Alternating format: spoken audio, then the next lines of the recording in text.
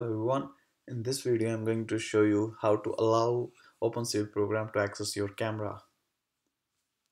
So the thing is, when you try to execute your OpenCV program, it will show this error.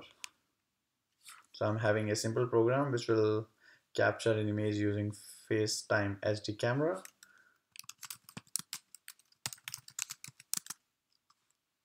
So if you can see, there is an error. It's showing OpenCV cannot use FaceTime HD camera. So if you are also experiencing the same problem, the way to resolve it is to go to System Preferences, Security and Privacy, and here you need to select Camera, and for camera you have to allow access for terminal as well. So after setting it, you need to start your terminal again and then execute your program. Now your program will be able to access FaceTime SD camera. Thank you very much for watching.